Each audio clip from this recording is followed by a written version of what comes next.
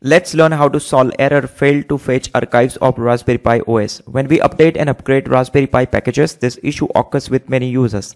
I will first show you how the Raspberry Pi update and upgrade error looks like, and then I will show you a proper solution. So let me run a command sudo apt-get update to download the latest Raspberry Pi software packages. Let me hit enter and everything goes smooth. But as soon as I run the upgrade command sudo apt-get upgrade to install the latest updated software packages, let me hit enter for the upgrade command. Now it asks us to press Y, so let me type Y and hit enter so that it will continue. And you can see now the error shows up, right? You can see the error number shows up. So this could be anything. The number may vary, but this basically tells us that Raspberry Pi upgrade command is not properly working. And this happens because our Raspberry Pi, when it tried to connect to internet through IPv6 internet router, then this comes. There are 2-3 ways you can fix this error. I would show you the easiest way. The first way you can do that is by changing the router settings, but I never recommend people to tamper the internet router. Otherwise, you may lose your internet connectivity. Okay, it requires some level of experience. And the trick that I'm going to show you is something that we have to do the settings on our Raspberry Pi. So to fix this issue, let me first run a clear command. So let me type clear and hit enter. Then I have to do some changes into the Raspberry Pi settings. Okay, so I have to type a command sudo nano /etc/apt/ sources, and I will hit tab button, so it will take the sources.list and hit enter. And as you can see, when we try to update and upgrade our Raspberry Pi softwares, it try to fetch the packages from this URL. Okay, so this is the default URL, and because I'm using the Raspberry Pi OS Bullseye version, I have to change this URL from where our Raspberry Pi is trying to fetch the Raspberry Pi latest software packages. And to get this URL, we have to visit a web page. Let me show you. So we have to come to this URL that says raspbian.org/raspbian-mirrors.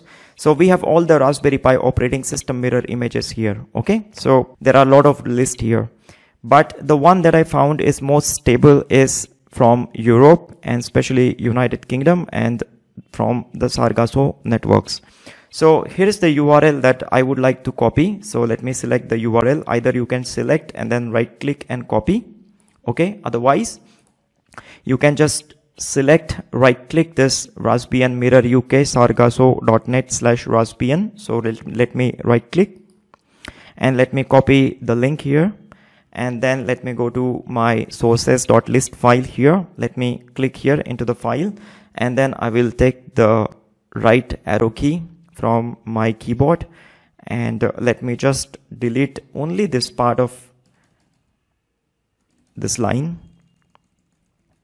So once I delete this line, then I will paste by just simply right click on the mouse, and this will paste the sargasso.net URL that we copy from the Raspbian mirror images. Okay, so this is the change that we have to do. Now if you want to get this URL, then you can check the video description. Otherwise, you can just visit the web page and then copy this URL. So once we replace the URL, then we have to save the file.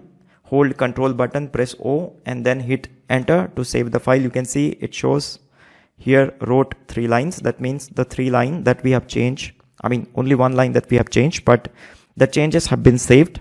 So let me hold Control and press X to come out of the file. And now when I run this command sudo apt-get update and hit enter, so as you can see, the update is happening, and now the update is done. Let's run another command sudo apt-get upgrade and hit enter, and now it asks us, do you want to continue? Press Y on keyboard and hit enter, so it will continue. So now as you can see, there is no error shows up here, and now our Raspberry Pi OS is successfully upgrading. So it will take a couple of minutes. So basically upgrade takes a little bit of time, As you can see, now we have successfully upgraded our Raspberry Pi without any error or warning or anything. Let me run the clear command again, because we have done with update and upgrade command running successfully. Let me hit clear. There are two more commands we must consider running before we finish this update and upgrade process, and that commands are sudo apt update. So this is just a normal apt packages that what we are using, and then we are just updating. So sudo apt update and hit enter. And this will tell us all the details that we are looking for. And as you can see, it says clearly all packages are up to date. Okay. Now the next command we have to run is sudo apt upgrade. Okay. So either you run this command sudo apt upgrade, okay, and hit enter. So this is the one command, and you can see it says 0 upgraded, 0 newly installed, and 0 remove, and 0 upgraded. That means it is already upgraded. All the latest software packages of Raspberry Pi OS is already installed on our Raspberry Pi. Now one more command, if you want to make sure on the next level whether update and upgrade is fully done, it's not really required, but you can just run sudo apt full -upgrade and hit enter, and this will do the full upgrade. And as I said, it's already updated and upgraded successfully. Okay. Now any software you try to install on your Raspberry Pi will successfully install. Okay. Because many times, many software you may not able to install, especially the high-end softwares, if your Raspberry Pi is not successfully update and upgrade. So once you do this process, once you update and upgrade your Raspberry Pi successfully without any error, warning or anything, then your Raspberry Pi will work smoothly in the future. Okay. But this is the process you only need to do only and only in case if you face any error. If you enjoy this video, then do not forget to check our other Raspberry Pi 4 related videos on our channel, and also check the description section for useful links and resources, and I'm sure you will enjoy it. Thank you very much for your time, and we'll see us into the next video lesson. Bye bye for now.